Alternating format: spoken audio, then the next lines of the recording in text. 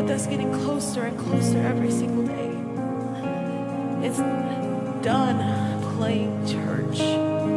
It's done pretending. It's done just showing up. It's done. We need God here. We need God now. We need God for our friends. We need God for our family members. We need God for this culture. We need God for salvation. We need God for His healing. We need God. We need His loving touch. Oh.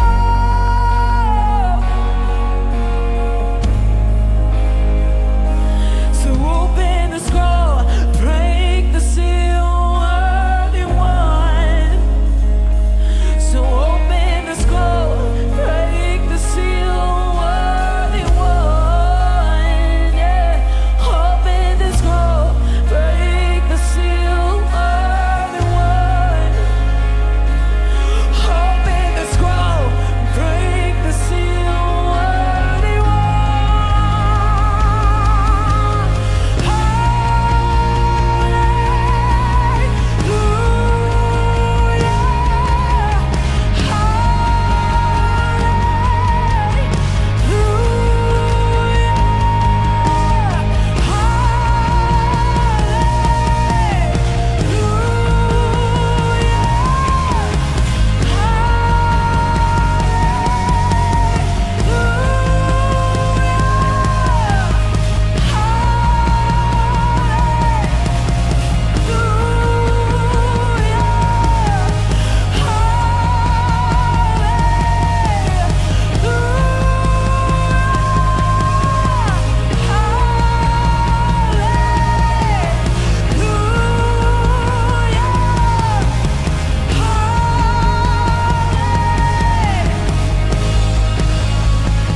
Lift your voice.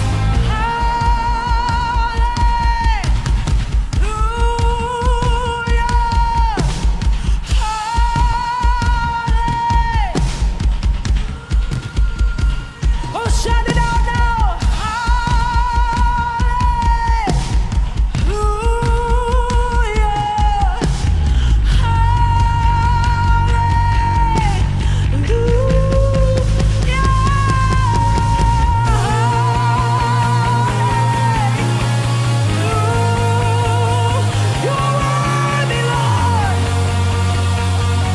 Worthy of my hallelujah.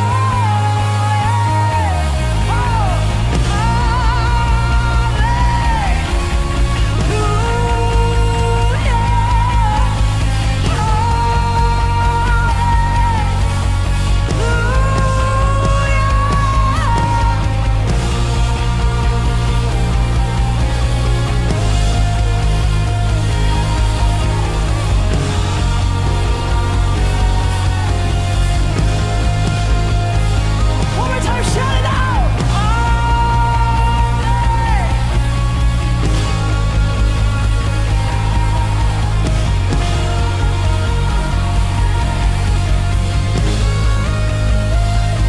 We're shifting the atmosphere right now. We're shifting the atmosphere in this place, but in this region as well. When I tell you that Pastor prayed for my son this morning, but this is worship out of desperation. Because in our weakness, He is strong. In our weakness, He is strong. And we declare things before we see them. That He is good. That He receives our hallelujah. Regardless. We're going to sing it one more time all the way through. And church, I don't want you to sing it passively. I want you to sing it with authority. And believe that He is worthy of every hallelujah. Are you ready, church? Come on now. Oh, here we go. Oh, we sing it out now.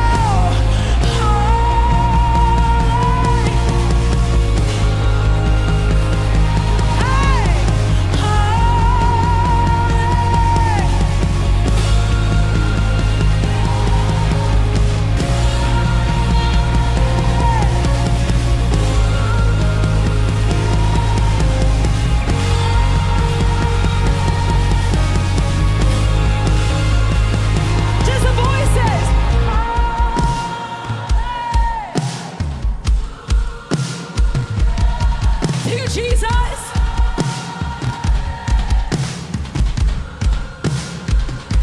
Come on, church.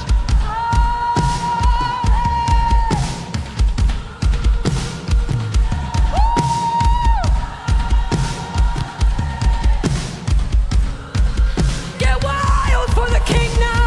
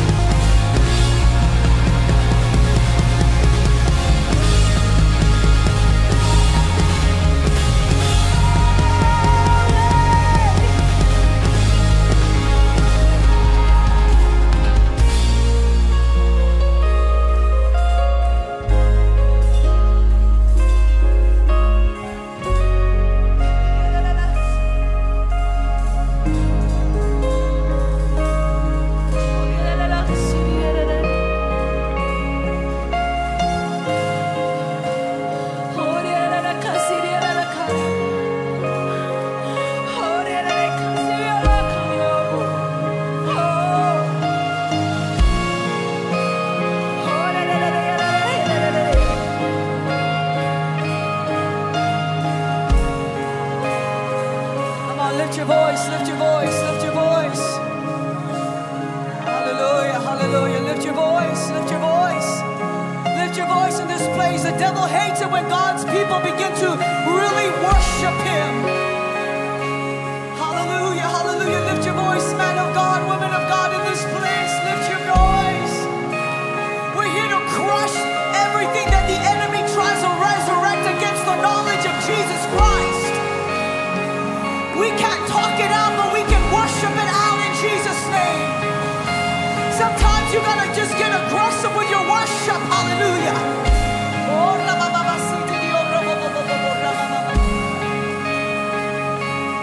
Hallelujah. Come on, come on, come on, come on. Hallelujah.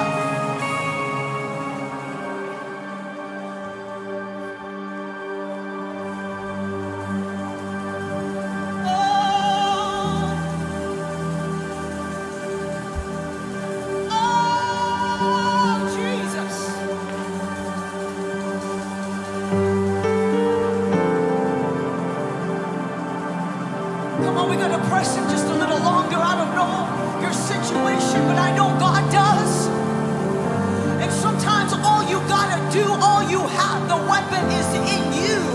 Worship is a weapon. Hallelujah.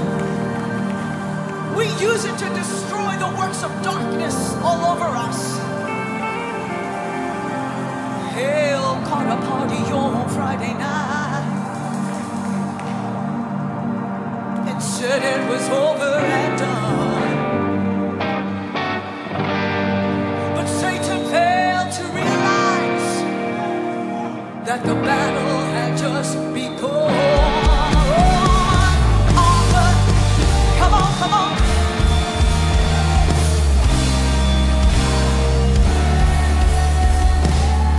Let's sing that again, let's sing that again, let's sing that again. Let's remind the enemy where he belongs. Don't just sing it. Believe it. Believe it. Here we go. Are you with me?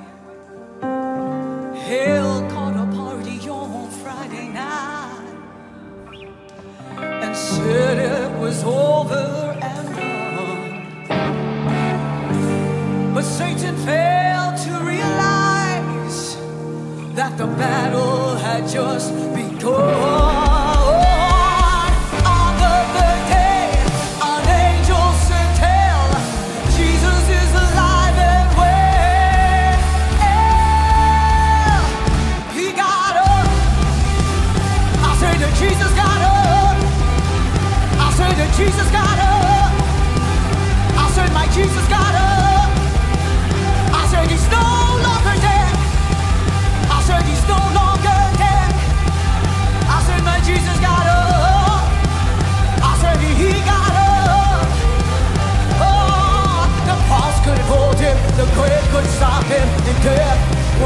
didn't know. The cross couldn't hold him, grave couldn't stop him, and death wasn't enough. He got up. I said that Jesus got up. I said that he got up. I said he rose from the dead. He kicked the grave out of the way. I said that Jesus got up. He got up for your children. He got up for your marriage. He got up for your sickness. He got up for you.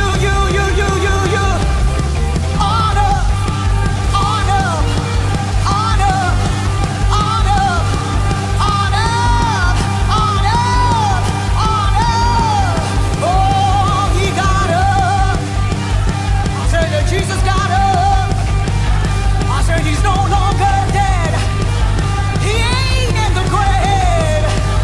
He's coming back one day. He's coming back one day. Oh, the cross couldn't hold him. The cross couldn't hold him.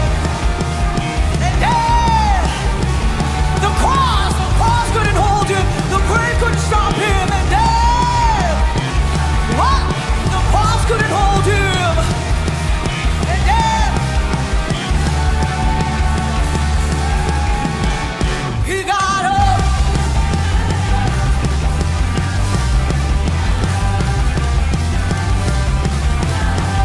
Oh, when the devil comes against you, you better lift up your voice.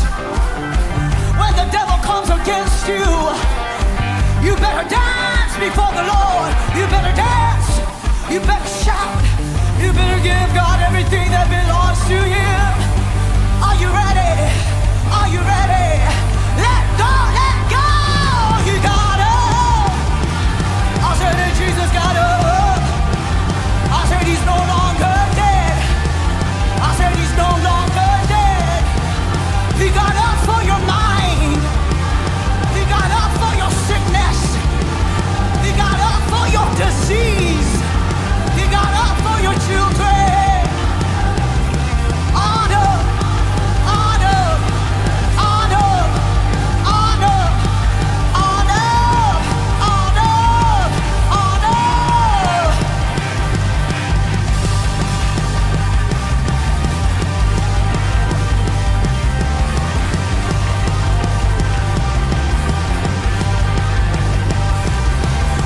Jesus on the main line, to tell him what you want.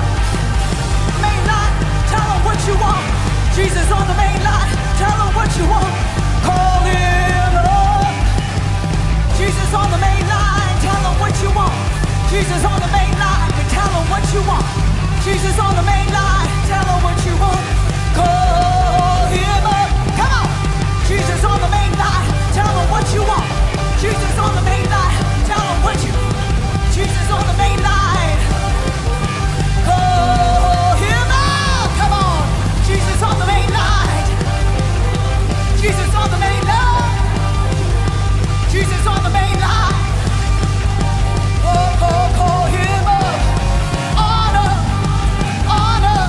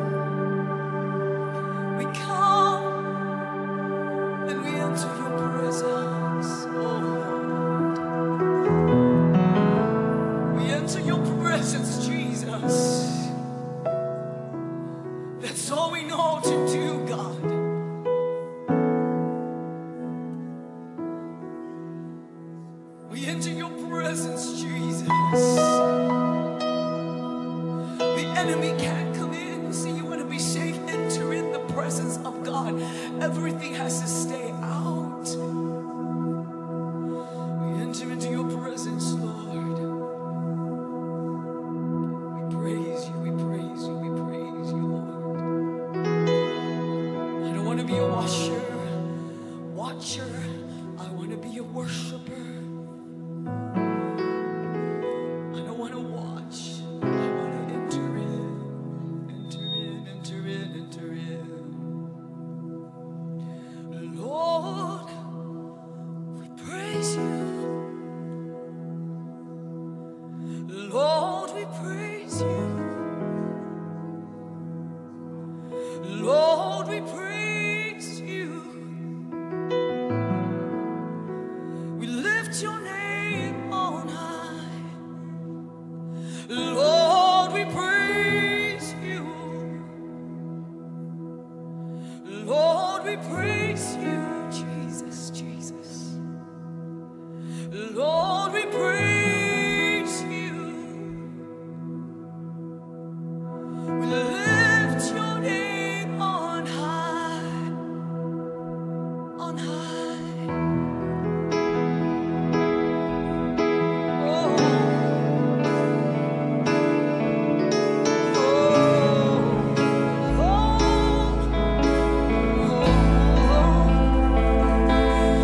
Lord, we praise you. Lord, we praise you, Jesus. Lord, we praise. We lift your name on high, Lord.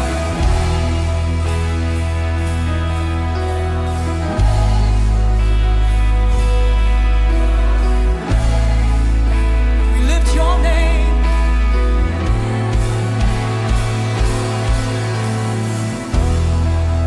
On high. That's what we're gonna do, Lord. We come to lift your name on high. Lord, we praise you. Lord, we praise. Lord, we praise. We lift your name.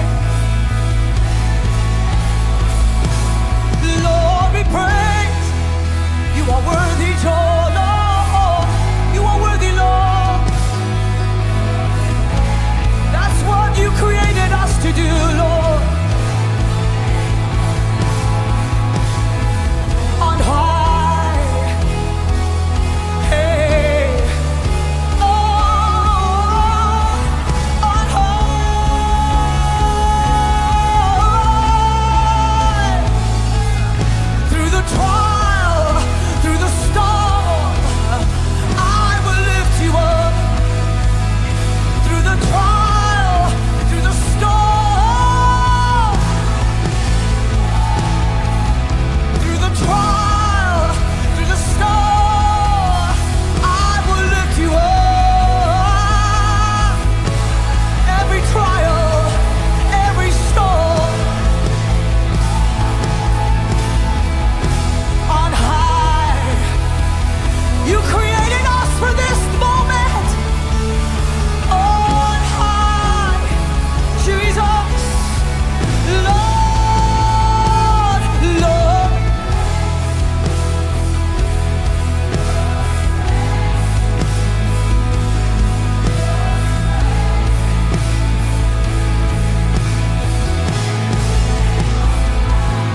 Lord, we pray. Hallelujah, hallelujah. Hallelujah, hallelujah.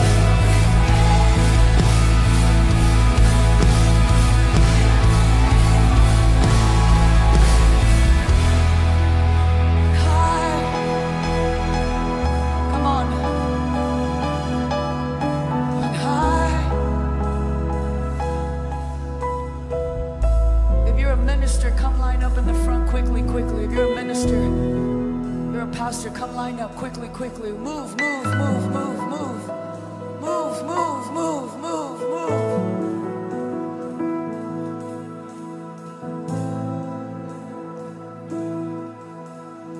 I don't want to be a watcher, I want to be a worshiper. I don't want to be a watcher, I want to be a worshiper.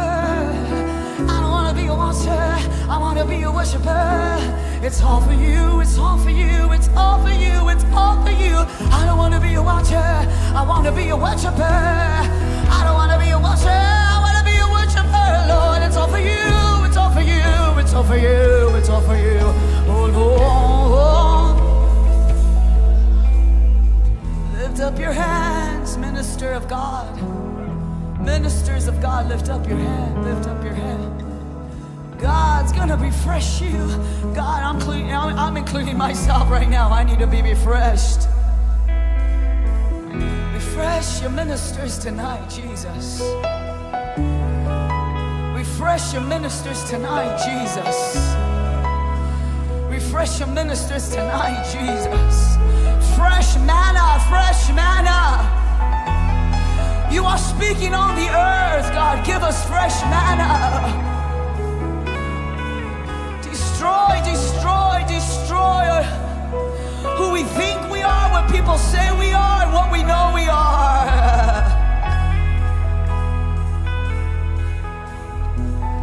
Fresh, fresh, fresh, fresh manna. Fresh messages for today, for today, for today. We don't want to preach what someone else said. We want to preach what you are telling us today, God. Refresh. Refresh.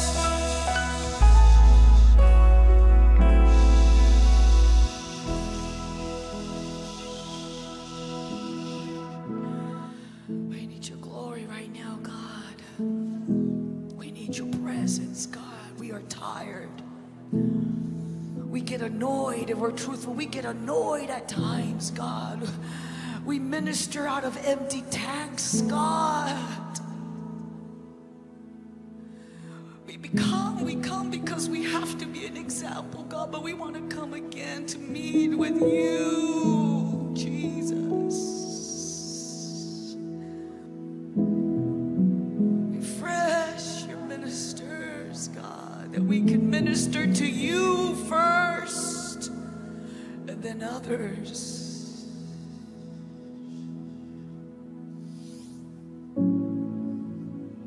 Oh God, we need you. We're messed up, God, we need you. We don't know what to do, we need you. Cry out. Cry out.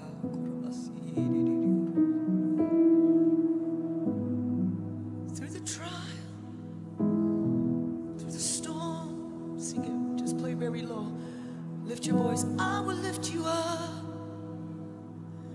Through the trial, through the storm, I will lift you up.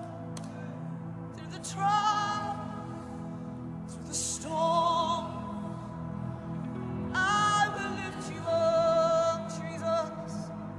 Through the trial, through the storm, I will lift you up on high. That's all you gotta do, minister. That's all you were created to do. On high, and others will follow you. Others will follow you.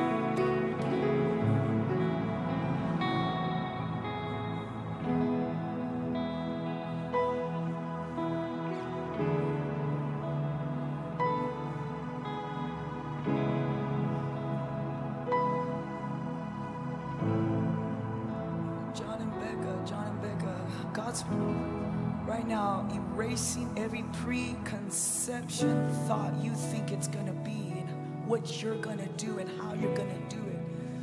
I see the hand of God with a big old eraser erasing it all up. You don't know what you're gonna do, you don't even know what you're gonna say, but God is already there for you. You pray. You ask God for fresh manna every day.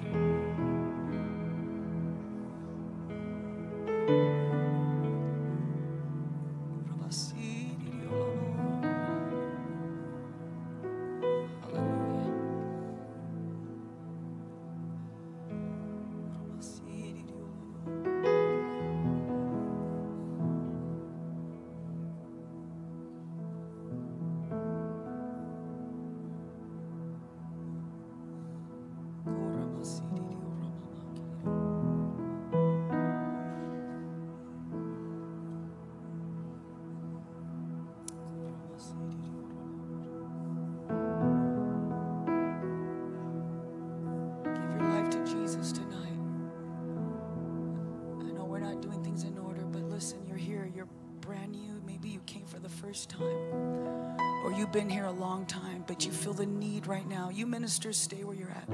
You feel the need to rededicate your life, to recommit your life to Jesus. You can be a mother, a father, a grandma, a teenager. Come quickly up here right now. Come. You might be serving. Get out of your seat and come right here. Meet me right here. You want to give your life back to Jesus. I feel there's a pulling, even for some of you that have been here a while. Come close. Come close. Identify yourself. You can be a cure group leader. I don't care who you are. It's better to get right with Jesus tonight than wait for tomorrow. Come. There's a few mothers here that you're feeling the presence of God, and you're like, man, I should go, but I don't know. Just get out of your seat. I recommit my values to the cross. I recommit my convictions back to the cross. See, getting saved is just recommitting to the truth. You're recommitting to the truth, not your truth, God's truth.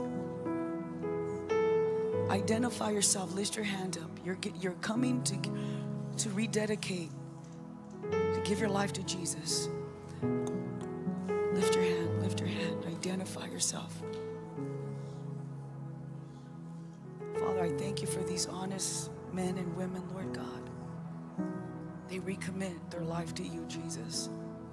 Help them to walk according to your word, not according to their emotion or their feelings, to the truth. The truth does not always feel right or good. We hate truth. If we can all be honest tonight, we hate truth sometimes because we don't get what we want. But God says truth is your freedom tonight. Truth, my truth is your freedom. It's your liberty. We thank you, God. We thank you, God. We thank you, God. We thank you, God. Can I sing that song again one more time? Through the trial. Through the trial, through the storm, I will lift you up. Through the trial, through the storm, and I will lift you up. Through the trial, through the storm, I will lift you up, Jesus. Through the trial, through the storm, I will lift you up on high. That's what we're gonna do, Lord.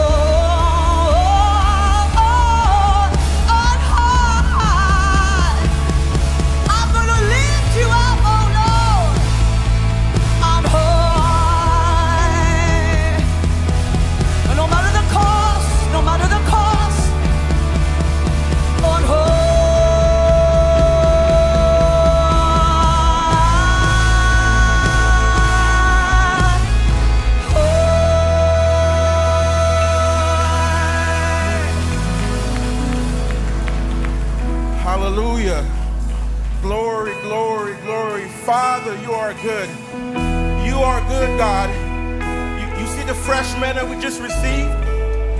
It's not just for the pastors, it's for you too. For your ministry, for your home. Father, Lord, I just thank you for tonight, God. In the book of Corinthians, 2 Corinthians chapter 3, it says that where the Spirit of the Lord is, there is freedom. You want freedom? Run to where His Spirit is at. You want breakthrough in your finances? You want your marriage to be healed?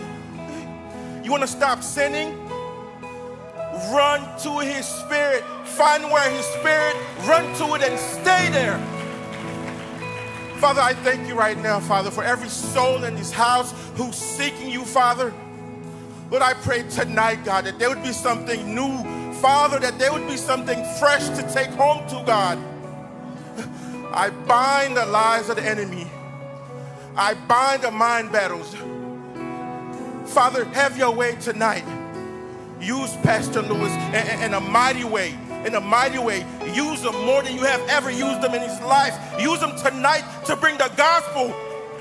Father, I love you, and I just thank you in Jesus' mighty name. Amen. Amen, amen, amen. Man, that was awesome. Thank you, Pastor Esther, for that refreshing anointing. That was awesome. Thank you, Jesus. Welcome, everyone, to Sunday night. I noticed we have some new merch out there. It looks amazing, cool stuff. But I was looking at the merch, and I was thinking, man, we're all going to put it on, but we need to live it. Is Jesus the cure? Are we going to encounter the Holy Spirit? We need to live in his presence. We need to live in his presence. So don't just physically put it on. Be that. If he's done anything for you through the trials, through the storms, if he was the cure, be the cure for somebody else. Make that statement wherever you go. Let that be a statement. And tonight's going to be awesome. As he said, Pastor Lewis from Lee Summit, Cure is here. So it's going to be awesome. We're going to put 60 seconds on the clock. Turn around and meet and greet someone.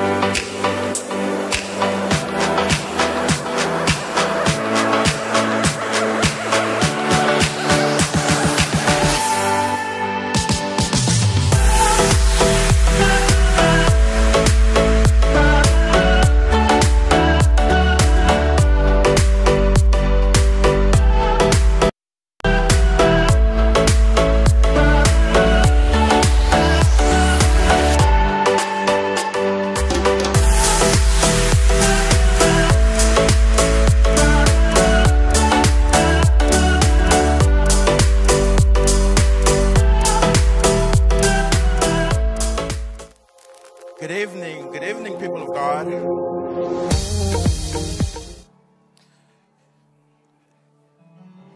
My name is John, and I have the great honor and privilege of taking up the Lord's tithe and offering tonight.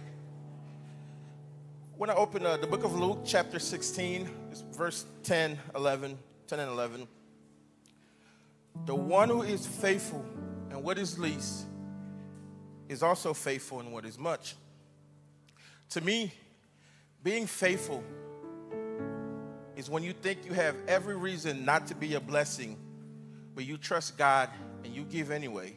I want to ask you guys a quick question here tonight. When you look in your bank statements, what does it show that you're faithful to?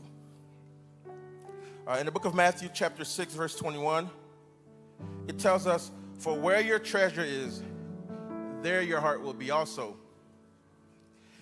Is your heart in McDonald's? Is your heart in those nice J's we wear every now and then? Is your heart in your clothes? I know one thing. If I call myself a believer and I follow Christ, then my money's going to follow him too. Imagine what the kingdom of God could be if every church member was a tither, a biblical tither, and consistently blessed the Lord's house just because it's been good to us.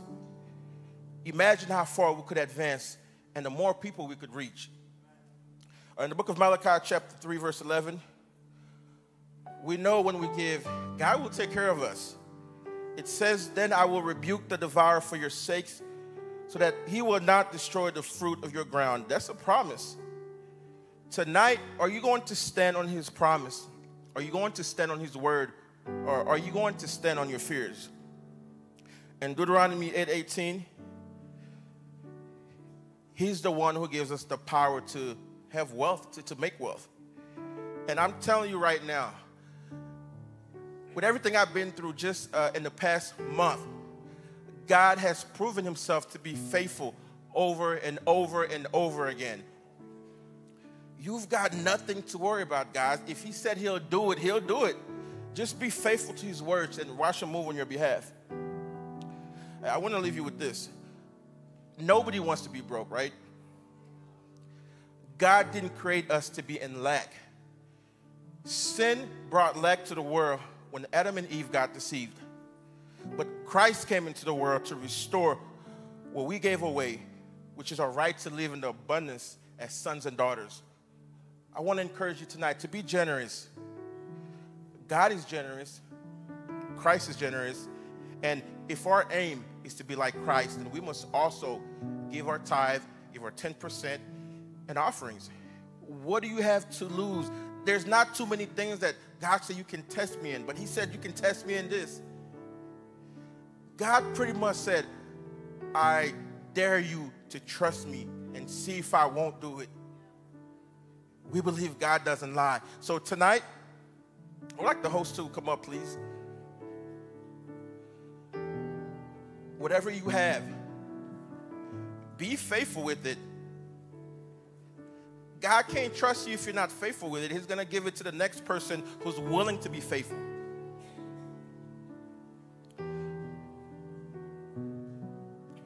I'm going to go ahead and pray, and after I pray, please bring your offerings tied to the container. Heavenly Father, Lord, I just thank you for tonight. Father, if you don't do one more thing, God, you've done enough. Father, I pray you would bless every single soul who's willing to participate, who's willing to be obedient, who's willing to sacrifice for the kingdom. Lord, I just bless your mighty name tonight. And I pray you would bless them, God. Bless them beyond their imagination, God. Bless them beyond what they thought you could do. In Jesus' mighty name, amen. Please bring your offering up.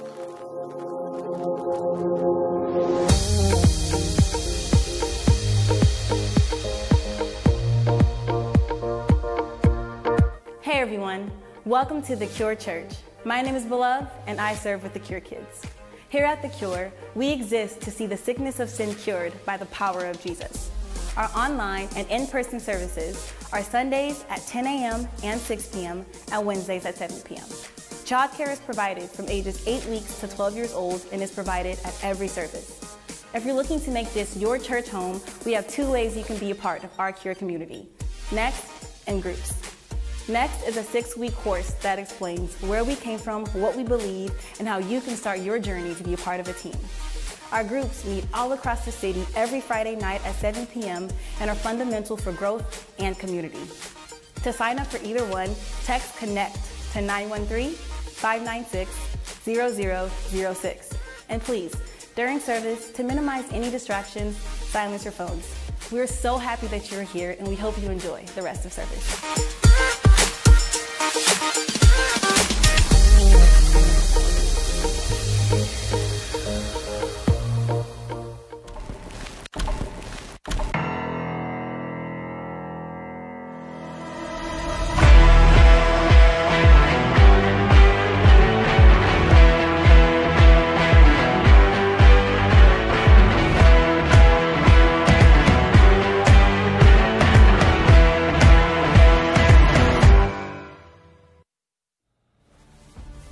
We are not fighting against flesh and blood enemies, but against evil rulers and authorities of the unseen realm, against mighty powers in this dark world,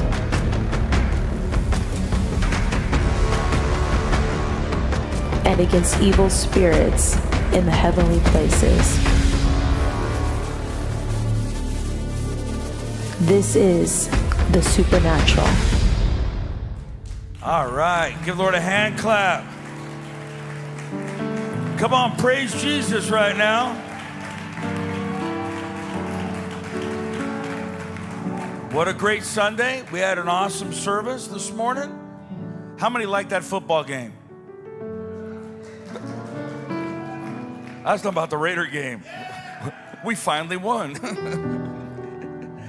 No, what a blessing. You know, I tell you, one of the blessings, I'm in this chat with the pastors, and I'm listening, and John and Becca, you know, I think in a couple weeks, they're flying to Houston to spy out the land, to get ready to open up the Cure Church Houston.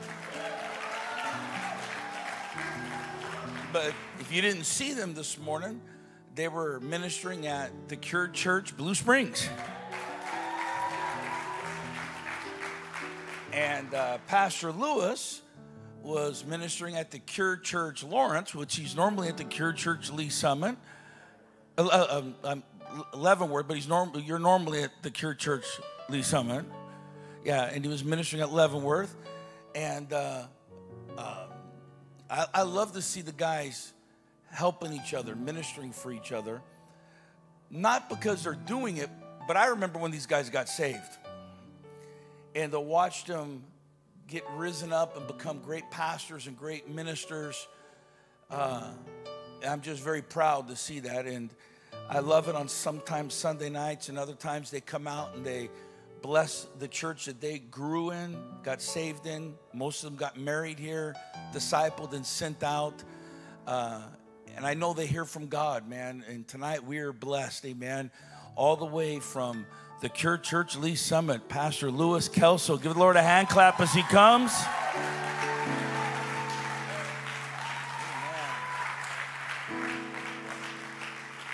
Come on now, somebody give God some radical praise in the house of the Lord. Come on, you got to do better than that. Come on, King of Kings and Lord of Lords. Hallelujah. Come on. This is how we honor God. We honor God, amen, by giving him praise and the honor and the glory that he deserves, amen. But while we're on our feet, can we honor the said man and the said woman of God in this place, amen? Our apostles, my pastor, Pastor Kelly, Pastor Esther, we love you, cherish you, and we celebrate you, amen. Thank you so much. And just thank you for that moment. You know, it's been a running thing in our church, Pastor Esther. We do WWPED. What would Pastor Esther do? If you don't know, go back to last Sunday, amen. We have an awesome woman of God, amen, and Pastor Esther, amen. And I just appreciate you guys. Thank you for this opportunity to minister God's word, amen. Let's just pray. Father, in the name of Jesus, we come before you, Lord God, and we just open ourselves up to what you desire to do, both in us and through us. Father, we thank you for the refreshing that's already happened and happening in this atmosphere. We thank you, Lord God, that you're refreshing our faith, refreshing our convictions, refreshing, God, our hunger and our desire for you. And Lord, we pray as we always do, Lord God, that you would just take this service, do what you want to do with it. Have your way, God, not our will, but your will be done. That none of us that came into the house of the Lord tonight will walk out the same way we came in. We pray that when we walk out of this building tonight, we walk out with purpose. We walk out with hunger. We walk out with a sense of desperation and urgency like we've never felt before. We love you, Jesus. And I just pray, Lord God, personally, help me to minister your word tonight, God. Let me minister with grace, minister, Lord God, with passion. Lord, everything that comes out of my mouth, God, let it come out the way it deserves to be when I'm speaking your word, Father. And we thank you, Father, that of all the places we get to be in your house tonight. Some of us could be dead. Some of us could be in hospitals. Some of us could be in situations we can't get ourselves out of. But here we are in your house. Father, better is one day in your house than 1,000 anywhere else, God. So, Lord, we just pray, breathe on us, speak to us, and have your way, Lord, in Jesus' name. Amen and amen. Come on, somebody give him praise one more time in the house of the Lord. Hallelujah. Thank you, Jesus. Go ahead and find your seats. Amen. And I did have an amazing time this morning at the Cured Church, Leavenworth. Amen. And God is doing a great work in that church as well. Amen. And I want to start this message by just posing a question. Have you ever had this feeling that you'd rather someone, anyone other than you, do what you've been asked to do? See, if you have siblings, you know what I'm talking about. Take the trash out. Why can't they do it? They ain't doing nothing. But God, he asks of us so many different things that make us uncomfortable, things that go against our nature, things that we're fearful of doing, things that you just don't want to do. And I think about this, and I think about the times that God is asking us, take a stand for what you believe in. The world has taken their stand. Will you? He's asking you, will you take a stand for your convictions? Will you say what you believe and not be ashamed of it? Even if it goes against popular opinion, will you stand up? Will you speak up? It can be something as easy as posting something on your social media, but you don't want to do it because you're scared someone might be mad at you. It can be witnessing to someone that you don't want to talk to. It can be giving something you don't want to give. And we'd rather anyone other than us do those things. Why? Because we'd rather stay in a position of comfort and conformity. We'd rather stay in our safe place. We'd rather follow our flesh instead of our spirit. Come on, somebody. We'd rather anyone do what we've been called to do. And Moses was a man. And I want to minister just a few moments on Moses. He was a man who was bold enough at times to go and seek out his Hebrew brethren and break up a fight between two of them. He was bold enough to say, I'm going to be a peacemaker. He was bold enough to come back another day and to begin to see an Egyptian beating a Hebrew. And Moses looked around, didn't see nobody, so he killed the Egyptian. So we know that there was a sense of boldness inside of Moses at one time. And it makes me wonder how he could say what I'm about to read. In Exodus chapter 4, verse 13, Moses tells the Lord, Lord, please send anyone else. He's begging God, use someone else. Send anyone else. I do not want to do it. He didn't care who God would choose instead of him. He didn't care if he would lose his reward for not doing what God had called him to do. He just didn't want to do it. He begged and he pleaded, God, send anyone else. As I lay this groundwork here, we go all the way back to Exodus chapter 1, where the children of Israel were in Egypt after following Joseph and his family when they resided in Goshen. The Bible says that they multiplied. There were many of them. Most scholars believe that they were in Egypt anywhere from 200 to 400 years. But if you read this and you know this text, we understand that Joseph was there, but Joseph died. His family died. The Pharaoh who he found favor with had died. And they begin to see this multitude of Hebrews beginning to grow and grow. And the Pharaoh looked out and he said, man, if they wanted to, they could join together with other nations and overtake us. So we said, what we need to do is we need to enslave them. We need to put them in bondage that we might wear them down. Can I tell you something tonight? That's the reason the enemy wants you in bondage tonight, to wear you down. That you're not able to be who God has called you to be. He even went as far as saying, listen, midwives, if a baby is born to a Hebrew woman, kill it. All the way back then, the devil's been using abortion, murdering of babies, to snuff out another generation of men and women of God. Amen? Even as far as back then. And he says, kill them. And the midwives feared God. And they said, listen, we try, but when we get there just too fast, this is done. That's how easy it is, right? It's done. And he said, listen, then here's what we're going to do. Go around door to door, find any Hebrew boy and throw them into the river. He wanted to destroy a generation, church. And we know that they were in bondage. They suffered. But who knows that God hears the cry of his people? Come on, who knows that God will hear the cry of his sons and daughters? Amen? The Bible says in Exodus chapter 3, verse 1, it says that one day Moses was tending the flock of his father-in-law Jethro, the priest of Midian. He led the flock far into the wilderness and came to Sinai, the mountain of God. I want to show you something. The verse that we just read says that Moses was what? Tending the flock. To tend the flock is to care for the flock. As a shepherd, Moses was called to protect them from the dangers around them, the environment, the threat, the wolves. He was called to lead them so they wouldn't get lost and fall into the hands of predators. It says that he led them far into the wilderness and came to Sinai, the mountain of God. Now, Moses had been doing this very thing for many years for his father-in-law, Jethro.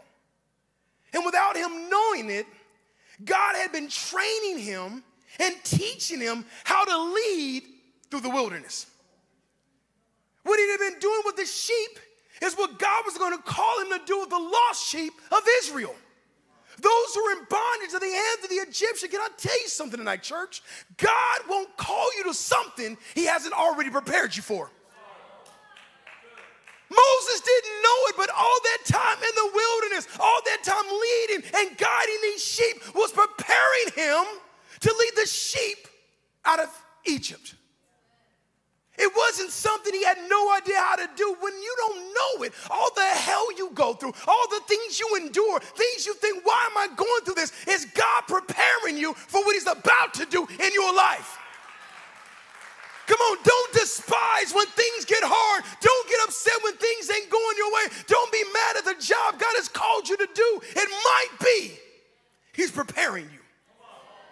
He's been showing them all these years, this is how you care. This is how you protect my sheep, Moses, even from themselves.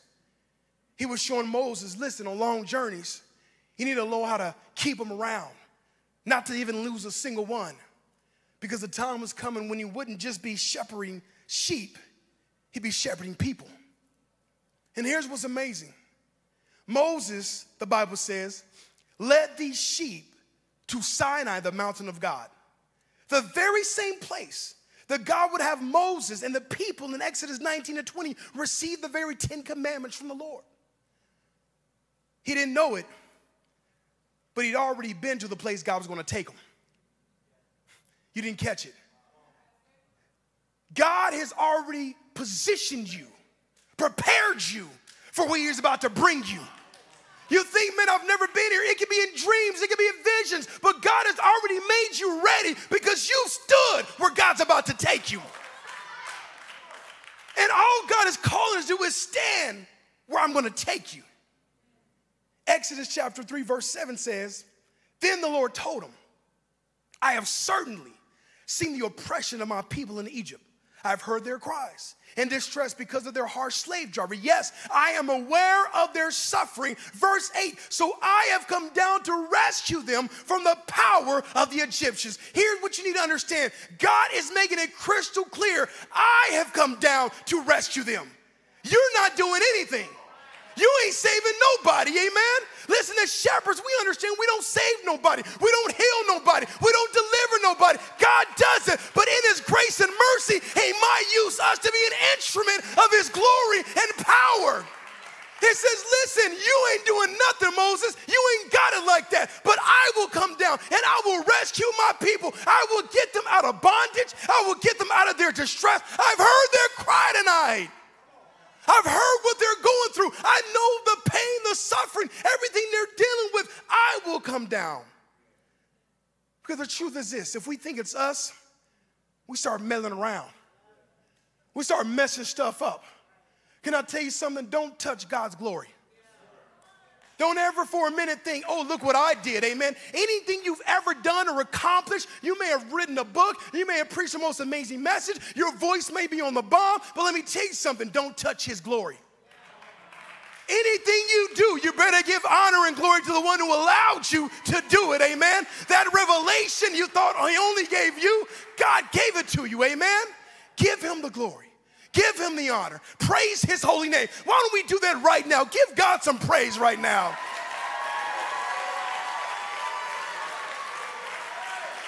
You are worthy of it all, God. You are worthy of it all. You are worthy, God. Hallelujah.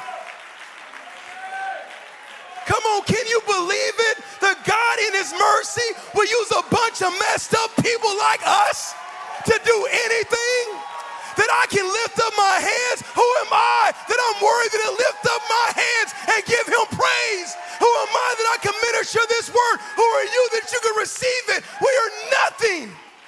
And God knows it, but he chooses to use us. If you've ever given a word of encouragement to somebody, God chose you and used you, amen. If God ever used you to talk someone off the ledge, thank God that you would use someone like me. Come on, there's none righteous, no, not one. And it says, I will come down. I will come down. And he says, and lead them out of Egypt into their own. Oh, you know what I love about God? He will take you from just being someone who goes around place to place. He will take you from being a wanderer to an occupier. Come on, I want my own, Lord.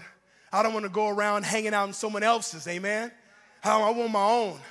He says, I'm going to give them their own fertile and spatial land. It is a land flowing. Come on, you're excited like I am. Because my church knows when I talk about milk and honey flowing down a river, man, I get excited. Milk's expensive, man. I got kids that drink milk, man. I would love to just go to the lake and say, all right, man, go get. Y'all don't know our pain with the milk in our house. Amen. And he says there's a land where the Canaanites, the Hittites, the Amorites, the Perizzites, the Hivites, and the Jebusites now live. Look, the cry of the people of Israel has reached me, and I've seen how harshly the Egyptians abuse them.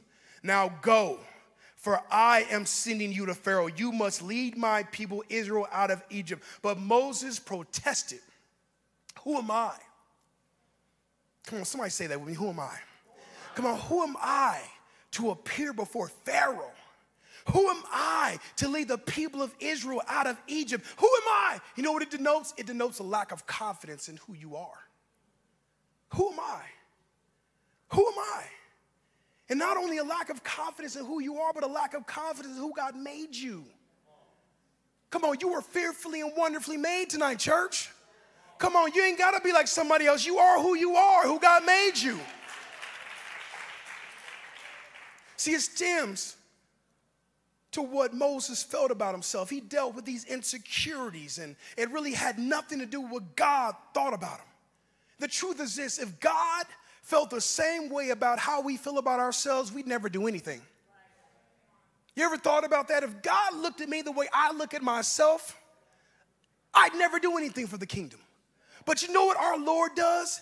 He looks past every lie that's been spoken about us, amen. He looks past everything that's been spoken over you by someone else. He said, I ain't got to believe that because I created you. I know who you are. You are not who they said you are. You're not a loser, amen. You're not going to prison. You won't be an alcoholic. You won't be divorced. You won't go through all the hell you've been through. And families, come on, I know who you are. I created you. I break every generational curse right now in the name of Jesus, because what you've seen is not who you are.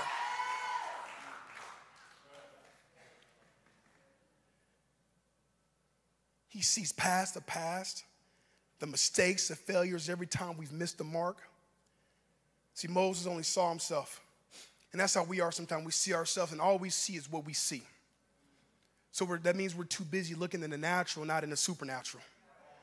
So when Moses got up and looked himself in the mirror, he saw a fugitive. Come on. Anybody got warrants? Don't raise your hand. Don't worry about it.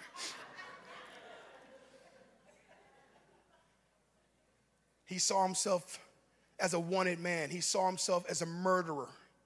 He saw himself as nothing more than a shepherd leading sheep that weren't even his. So this is why he said, who am I? Who am I that I could go before somebody like Pharaoh? Who am I that I can lead anyone? You may even ask yourself, and you may ask the Lord the same question at times, who am I? Who am I? But the truth is, it doesn't matter who you are. Come on, it doesn't matter who you think you are. All that matters is who God says I am, amen? So my opinion, your opinion, no opinion matters except the opinion of God. It doesn't matter. When I start asking who am I really should start asking who is God? When I feel like I need to know who I am, I just need to say, God, who are you in my life? It doesn't matter who I am, it matters who you are. Who is God in my life? Who is God in my marriage? Who is God in my children? And here's how God responds when he says, who am I? Over and over again. Who am I to do this? Who am I to do that? Here's how God responds to him. He says in verse 12, I will be with you. I will be with you. Isn't that everything that matters? Isn't that all that matters? Because if God is for me, who could be against me? He says, I will be with you, amen. Listen, when I know God is with me, it goes above and beyond my own abilities. It makes me understand where I'm limited, God ain't. So I don't have to go in my own resources that run out because I'm a man, I'm human. I go to the resource that never runs out. Come on, my King never gets tired, never gets wore out, amen. Come on, I'm talking about the dunamis power of God that fills us, that explosive Holy Spirit inside of us. When we lack, he does it. And when we have that confidence, church, that God is with us, guess what? We can do anything. Why? Because the Bible says so. Paul said, I can do all things through Christ who strengthens me. All things, not some things, not a few things, all things. Because I understand that nothing is being done under my own power, but the power of God. And he says, I will be with you. And this is your sign that I am the one who sent you. When you have brought the people out of Egypt, you will worship God at this very mountain. Look at me. He is showing confidence in what Moses could do through him. Catch that. He said, listen, you will lead them out, and guess what? Where you're standing, you'll be right back here worshiping me. He's giving them confidence. This is confidence from God. But Moses protested. If I go to the people of Israel and tell them the God of your ancestors has sent me to you, guess what? They're going to ask me questions. What's his name? Then what should I tell them? God replied to Moses, I am who I am. Somebody needs to get excited right now. I am who I am. I am who I am. Why is that so important, church? He goes, say to the people, I am essential. Why is it important? Because I am means I didn't start and I won't finish. I always have been and I always will be. I am is saying, listen, that is my eternal name. I'm the God of Abraham, Isaac, and Jacob. And if they don't know who I am by that, then they don't know me at all. There's power in I am. There's power in knowing that God always has been and he always will be.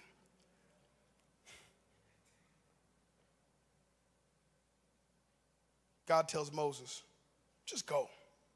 He tells him, gather the leaders. He begins to prophesy about how they will go out of Egypt. And they will go out of Egypt, and I'm not going to read it all for the sake of time, but they go out of Egypt with the wealth of the Egyptians. He says, all you got to do is go ask them, hey, I want that. I want that. And you will literally walk out of Egypt, amen. You may have been bondage for years, 200, 400 years, but guess what? When you step out, you're stepping out in style. Come on, you step out, you're stepping out with the wealth of all the Egyptians, amen. You will strip everything they have, and you will put it on yourself and walk out into your freedom. Come on, that's how I want deliverance to look, amen. Come on, that's how I want breakthrough to look. We're not crawling out of deliverance. We're stomping out of deliverance, wearing everything the enemy tried to take from us. Come on, is somebody hearing me tonight? He's laying out a vision before Moses. And Moses knew firsthand what his brethren were going through. He was there with them at one point. And he gets to be the one to lead them into deliverance and freedom of bondage. Amen. Can I tell you something? There's a reason that God wants to send you back to your friends and family. Come on, it can't be premature lest they get you back into the old ways of living in the old world and the old lifestyle. But man, Moses, he'd been out of Egypt for a long time. And he could have picked anybody. Why Moses? Moses, you've been there. You've seen the cry. You've seen the desperation. You've seen the hurt. You've seen the pain. Your heart should beat for them, for you saw it firsthand. And God calls us like that. There's people we know, our friends and family. I remember years ago when Pastor Kelly wrote Punker to Passion, all of his punker friends started getting saved. And it made me think about that moment, that how God will take us out of a situation, out of where we were, out of that lifestyle, but then return us back with the glory of God. That souls might be changed, lives may be changed and transformed, amen. Exodus 4:1 says, but Moses protested again. I mean, God is doing his thing. And it's almost at this point where God's trying to sell him on it. But he protests again. He says, what if? Somebody say, what if? What if they won't believe me? What if they won't listen to me? What if they say the Lord never appeared to you? When God has called us to something, we cannot get caught up in the unknowns. We can't get caught up in the what ifs. The what ifs will keep you from fulfilling your destiny. You'll never do what God wants you to do if you always have a what if in your spirit. When me and my wife answered the call of God to go and plant a church, we had a lot of what ifs. We had hands laid on us and, all right, let's do it. There's a lot of what ifs because we weren't taking the congregation with us. Come on, we didn't do a church, but we did a church plant. And we had me and my wife and our 3 kids. So leading up to it, I began to have these what ifs. What if people don't come? What if people don't get saved? What if this doesn't happen? What if that don't happen? What if I'm not good enough? What if people don't like me? What if, over and over again. Had a lot of what ifs, just like Moses did. After God tells him, I'm going to do this. I'm going to use you. I'm going to use you to deliver my people out of their bondage. After God told him, you and the people will worship me right here in this exact same spot that you're standing in right now. Moses says, but what if? What if they don't believe? What if they don't listen? What if they say this or they say that? And God, in all of his glory, responds to Moses' question with a question of his. What's in your hand? What's in your hand? This is powerful if you catch it. Because God will take you from what if to what is. He will take you from the what if to the what is. What am I saying? I'm saying he will take you past the hypotheticals and into a reality. Past what you think may or may not happen into what I know is about to happen. And then Moses replied, listen, it's just a staff, it's just a shepherd's staff. Throw it down on the ground, the Lord told him. So Moses threw down the staff and it turned into a snake. Moses jumped back. Then the Lord told him, reach out and grab his tail. So Moses reached out and grabbed it and it turned back into a shepherd's staff in his hand. Can I tell you something tonight? It wasn't a special staff. Matter of fact, it's the same staff he'd been carrying around all these years, leading the sheep into the wilderness. But can I tell you something? God can take the regular, ordinary things in your hands and cause it to be used for his glory. Where you think, come on, it could even be your own self, where you think this is not significant. It really doesn't matter. No one else cares. God says, but I will take it, and if you put it in my hand, I will use it for my glory. Come on, all through the Bible, you see God take insignificant things. Look what he did with 2 fish and 5 loaves. Miracles happen, but we have to be willing to release the things we have into his hands, even if it doesn't seem like much. Some of you say, I don't want to get involved because I don't know how to do it. I don't have much to offer, but offer it. Some of you say, I don't know if I can go because I don't have this or have that. Just give it. And when we place it into the hands of God, something powerful can happen.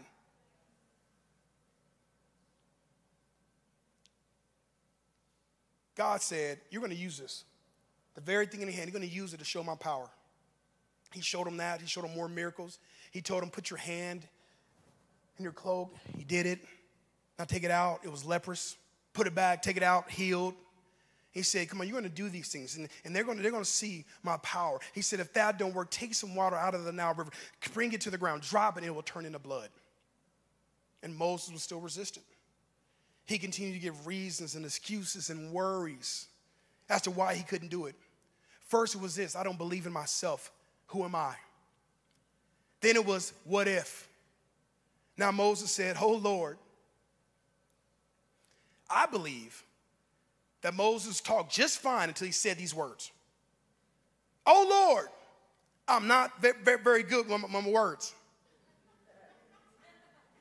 I don't believe he had no issue until that moment. Man, what can I think of next? I don't want to do this. Oh, I don't speak good. He begins to say this. I never have been, and I'm not now. Even though you were spoken to me, I get tongue-tied, and my words get tangled. But it's curious because if you read your Bible, you see in Acts chapter 7, verse 22, where Stephen's about to get stoned, and he begins to speak to those who are about to stone him.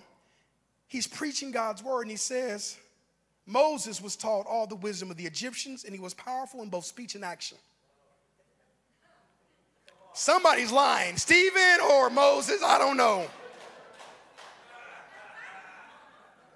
Somebody ain't telling the truth. I don't know how God didn't put him on blast, but whatever. He got away with that one, amen? But nevertheless, the Lord asked Moses, okay, you don't think you talk well? Who makes the mouth? Who you talking to? Who makes the mouth? Who makes one speak and not speak, hear and not hear, see and not see? Ain't it I? He didn't say ain't, but he said, listen, you encountered me at a burning bush. And now you don't believe that I could use your mouth to speak what I want spoken? Come on, man. Can we relate to Moses right now? Come on, Lord, help us. He says in verse 12, now go.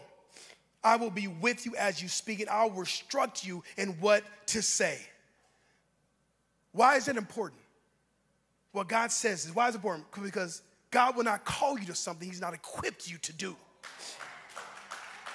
Come on, are you hearing that? He won't call you to something he hasn't already prepared you and equipped you to do. Before the building, God provides the blueprint. Before the destination, guess what? He provides the directions. It may be turn by turn. I don't know where I'm going, but God lead me and guide me.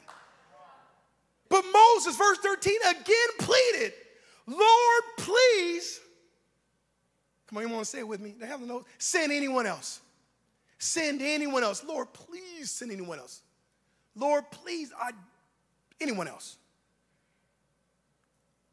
All those excuses beforehand were masked to the real issue. The truth is just this. Moses just didn't want to go. He didn't want to go. It was deeper than the self-esteem. It was deeper than insecurity. It was deeper than the questions. It was deeper than all that. The truth is, he didn't want to go. He's literally begging God, send anyone else but me. Moses wanted God to call someone else, to send his message by the hand of someone else. He didn't want to go. He wanted to live like he wanted to live, do what he wanted to do, live the way he wanted to live. He was rejecting the call of God that was on his life. Can I tell you something? We're not always going to want to go where God's telling us to go or do what God is calling us to do. But God wouldn't call us if he didn't know we could actually answer and respond and fulfill that very thing. And for God to call us to anything, hear me, what a privilege. What an honor that you would call me for anything. What an honor I can clean your house. What an honor I could sweep the floor. What an honor I could host and be an usher. What an honor I could do anything. But for anything you've called me to, I know you prepared me and you've given me every tool I need to do it to the best of my ability. Because listen, if we do something for God, we do it with excellence. We don't do stuff half-hearted, half-effort, nothing. If we're doing it for the king, you do something for people half-hearted, that's between you and whatever. But if we're doing it for God, we have to do it with a spirit of excellence, amen? We have to give our all because we have to understand who we're doing it unto. The call to be a messenger, the call to be a deliverer on the behalf of the Lord is something every one of us is called to do. It's not for the pastors, it's not for the title people, it's for all people. His word calls us to it, amen? So we can't sit there and ask him, Lord, send anyone else. Let someone else do it. Let brother so-and-so do it. Let sister so-and-so do it. I don't want to do it. He's called you to it. Because if not us, then who? If not now, then when? We've been trusted with the treasure of God's word, amen? Now, if we've been saved long enough, we know that Moses did end up being a great leader. He led the people out of Egypt, out of bondage. He crossed with God's people on dry ground across the Red Sea. But there's a couple asterisks next to Moses' name because Moses had to have someone come with him to speak when he could have done it himself. He had to have someone else with him to do what God called him to do. Can I tell you something tonight? as I bring this down, I don't want to live my life being a resistant Moses. I don't want to live my life being a resistant Moses. Guess what? I'd rather be a willing Isaiah. The Bible says in Isaiah chapter 6, verse 1, it was in the year that King Uzziah died that I saw the Lord. Guess what Moses saw? Moses saw the Lord through the fiery bush. Isaiah says, I saw the Lord. He was sitting on a lofty throne. The train of his robe filled the temple. Attending him were mighty seraphim. Are you catching this? Isaiah saw the Lord. He saw the temple. He saw the throne. He saw seraphim. Each had 6 wings. 2 wings that cover their faces. 2 they cover their feet. 2 they flew. They were calling out to each other, holy, holy, holy is the Lord of heaven's army. Not only did he see, he heard the worship of heaven. The whole earth is filled with his glory. Their voices shook the temple to its foundations, and the entire building was filled with smoke. Somebody stand to your feet. Then I said, it's all over. I am doomed, for I am a sinful man. I have filthy lips, and I live among a people with filthy lips. Yet I have seen the King and the Lord of heaven's armies. Then one of the seraphim flew to me with a burning coal he had taken from the altar with a pair of tongs. He touched my lips and said, see, this coal has touched your lips. Now your guilt is removed and your sins are forgiven. Then I heard the Lord. Come on, church. I don't want to be a resistant Moses. I want to be a willing Isaiah. Then I heard the Lord asking, whom should I send as a messenger to this people? Who will go for us? And Isaiah said, me,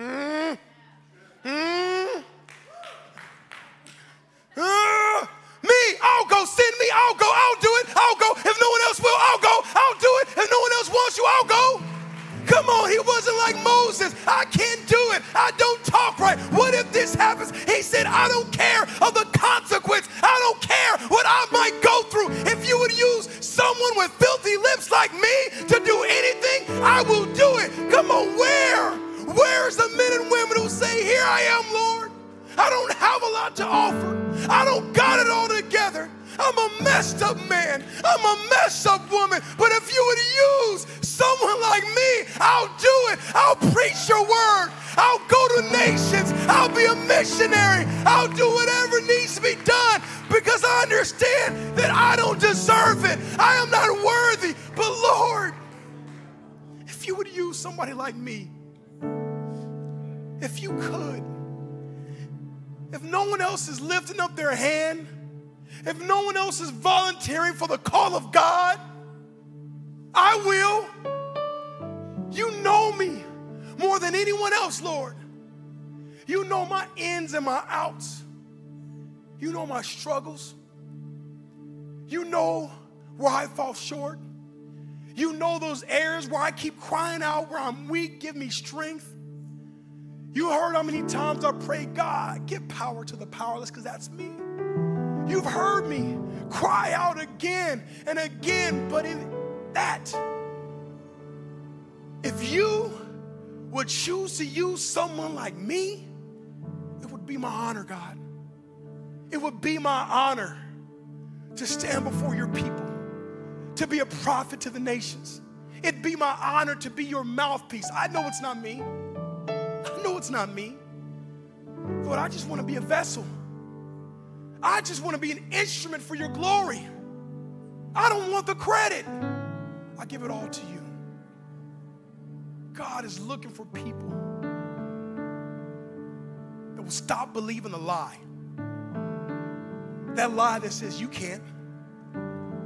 Why would God use someone like you? Why wouldn't he? I'm looking for people to stop believing that lie that I can't do it. Stop listening to the lie, what if it don't work? What if that don't happen? God is looking for people to say, man, I'm a broken man. I'm broken. I'm messed up. But Lord, if you could use me, I pray use me. Lord, I pray for Brother Kevin right now, God. And I pray, Lord God, that as he comes before you raw and barren, Lord God, that you would give him fruit once again, Lord. I pray, Lord God, that you would use him, Lord Father. For, Lord, no one else in this place ran to the altar. But he said, here I am. If no one else will do it, I'll do it. If no one else will go, I'll go. If no one else will say it, I will. God, I pray that because of that, you give him a boldness that he's never had before, God. I pray a boldness of a lion, God. Kevin, the time of being a lamb is over. You are called to be a lion. You are called to roar. You are called to be what God has called you to be. He's not looking for perfect. He's looking for purchased.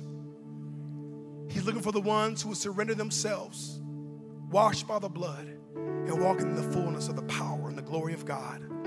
Jesus, use him right now. Come on, is there anyone else? Is there anyone else to say, here I am, God. Here I am, Lord, use me. You may not have been the first, but you won't be the last. Get to this altar right now. Position yourself for God to use your life. Oh, hallelujah. Jesus. Come on, come. Come on, man of God.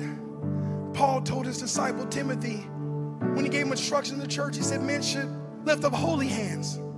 Come on, man, lift up your holy hands before the Lord. Holy hands. Come on, let the Lord begin to just fill you with desperation for the call. Come on, you're in the right church. You're in the right place, because this is a church that believes that God could use your life. Pastors all over this place, go around, begin to lay hands on people right now. Every pastor in this place, please go lay hands on some people. Oh, Father, in the name of Jesus. Lord, we praise you, Lord Father. I pray, use this couple, God, for more, Lord God. Everything they've heard or seen or experienced at this point is nothing compared to what you desire to do, God. Lord, I pray, Lord, that you will show them fully and completely, God, what you desire to do in their life. They may not have been there in the physical, but in the spiritual, you're going to give them visions and dreams of places and people, God, and you're going to take them, and when they get there, it's going to be like, I've already been here. I already know the people that I'm called to reach. I know what I'm called to do. Father in heaven, prepare them right now, Lord God, for Lord, when they get there, they will be ready. Bless them, Lord, in the name of Jesus. Oh, more,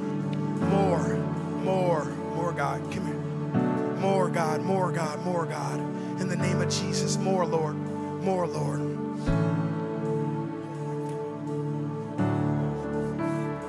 Father, I pray in the name of Jesus, even the very laying on hands, cause them to posture themselves to what you want to do in them and through them. Father, I pray, make them ready, Lord God. Make them ready as vessels and instruments of your glory, Father. Lord in heaven, I pray, send them, God. They'll go. Send them, they'll go. If no one else do it, they will, Father. God in heaven, I pray. Here, I feel this. Hold each other's hands. Lord, I pray that you would make this a dynamic team, Lord God, of ministers of the gospel. Father, I pray for more open doors than they've ever experienced before, God. Father, thank you, Lord God, for elders who rule well, Father. I pray, Lord, that you would have your way, Lord God. Father, raising up godly children wasn't just the only thing they were called to do, Lord God. You've called them for more, God. So, Father, we pray that in this next season, God, that you will show them the very thing you want them to do, Lord. Bless them now. Breathe upon them in Jesus' name.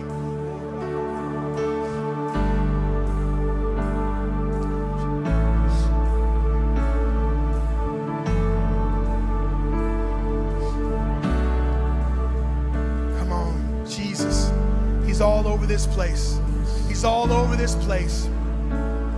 Oh, there's really not that much I can do, Jesus.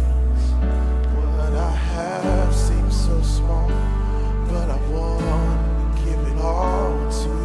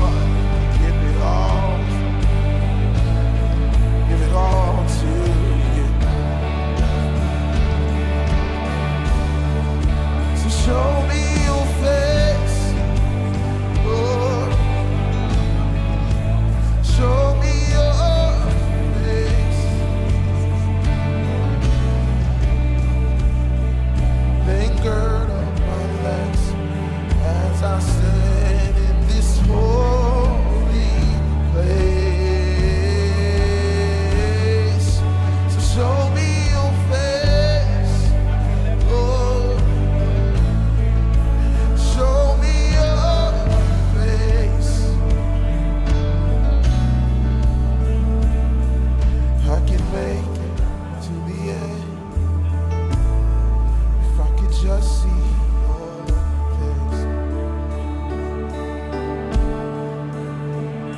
We want to see your face.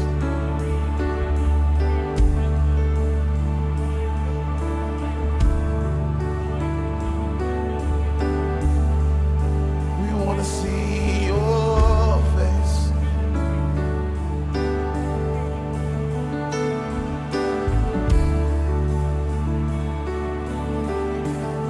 Lord, I speak a word right now over Pastor Esther. Lord, with her hands lifted high, I thank you, Lord God, that you cause her to be a vessel that is open to receive the outpouring of your Spirit, God. Father, her hands are like a funnel, receiving everything, Lord God, that you have for them. Nothing shall be missed. Nothing shall be missed. There would be nothing that runs to the left or to the right. It will fall directly in its intended target. Father, nothing shall be wasted when you pour it out upon the mother of this house. So, Father, we pray, bless her, God. Anoint her. Use her, Lord God. Worship, God. Songs, ministry, nations, people, more and more and more, God. In the name of Jesus, fill her up, God. Fill her up. Nothing shall be wasted. But Lord, if you choose to, you will cause her to overflow with your goodness. Give me some women of God to surround her, who want what God is pouring into her to come over your life. Come on, every pastor's wife, get around her, get around her, get around her. Every pastor's wife, get around her, get around her. Yes, Crystal, Connie. And then around them, every other woman, get around them. Come on, God is doing something right now spectacular. Holy Ghost. Because what God pours into her is what's needed for the women of God in this house. Father, we thank you. Even for the women that are holding her hands up, God. For when her hands get weary, Lord God, she has those around her, God, who will help bear her burdens. Father, we pray more and more. Why? Because, Lord, she has those around her, Lord God, that will help her hold up what you're desiring to do in her and through her. Lord, raise up an army of radical, anointed, set apart, consecrated women of God who will follow the example of Pastor Esther, God. Worship and songs and nations and people.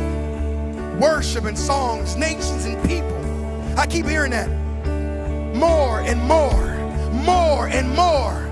Come on, more and more, more and more, more and more, more and more. Come on, somebody, more and more, God, in the name of Jesus. Come on, somebody give God praise right now. Somebody give the Lord praise right now. Hallelujah.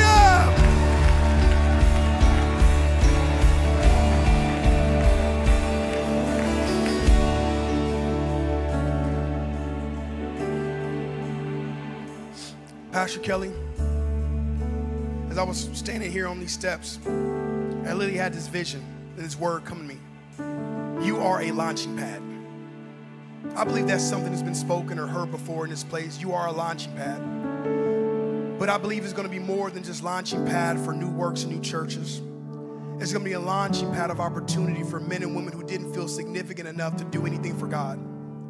God picked the right man and right woman to lead this network. Because you didn't come into the church out of seminary. You came into the church after a 3-day meth binge. You know what it is to feel overlooked. You know what it is to feel like I have nothing, I have nobody, I have nothing to offer, but God chose you. God don't make mistakes. He knew the kind of people that would get saved, not only in this church, but in this network. And the truth is going to be this.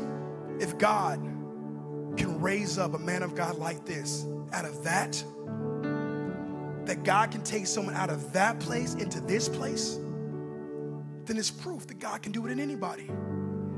Lift up your hands, man of God. Father, in the name of Jesus, stretch your hands toward the apostle of this house. Father, I thank you for the launching pad you've given to Kansas City, Kansas, God. Because of him, souls are being saved in Lee Summit, Leavenworth, Lawrence, Blue Springs, Chicago, St. Louis, Nashville, Kentucky, soon to be Houston. God in heaven, thank you for a man who said yes to the call of God. Thank you for someone who says, if no one else will go far, I will. When everyone else wanted to stay in the comfort and conformity of California, you said, I'll go. I'll go. I'll go to Chicago. If not, I'll go to Kansas City. I'll go. And because you said yes to the call of God, others have said yes to the call of God based on your example, man of God. Thank you, Lord. For everything we see around us was done through the Holy Spirit and the power of God. But God uses people. Thank you for allowing God to use you in your family, in your marriage, and to share your life. Thank you, man of God. Come on, somebody give God praise right now.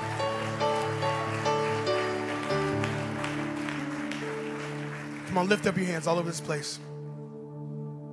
Father, we pray that you would write the very word spoken on the tablets of our heart. We may lose paper, we may lose our notepad, but we'll never lose what you inscribe in our hearts. I'll go. I'll go. I'll do it. I'll do it. No one else? Okay, I'll do it. Matter of fact, I'm not even waiting on someone else to decline. I just accept. I don't have to be a replacement. I could be the first choice. Lord, use me. Use me. If you want to use someone like me, please use me. I'm not asking you, please send someone else. I'm saying, Lord, please pick me. Please use me that I might be an instrument of your glory. We thank you, Lord, for your word and for your spirit, God. Your presence changes lives. In Jesus' name, amen. Amen. Come on, somebody give God praise right now.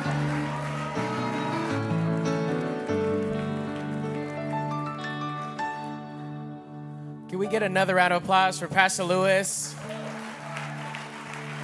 I've known Pastor Lewis my entire life, and I just want to say thank you for all the trials that you've been through, sticking it out, being faithful, and letting God use you even tonight.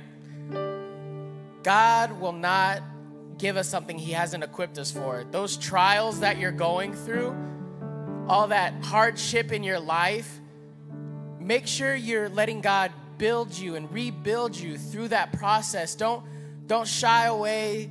Don't like get even farther away from the house of God. Get closer to God through your trials. I only have 2 announcements and then we will dismiss. Midweek, we have our very own Pastor Jeremiah Hicks. And then in the coffee bar, we do have the merch. Guys, I encourage you to get the merch, not just because it'll make you look cooler, but also because it is a statement. I've had people come up to me wearing Cure Church merch and they're like, hey, what does that mean? And in that way, I'm able to share the love of God with them. So again, just go get it. It's a statement. And we will see you guys here midweek here at the Cure Church.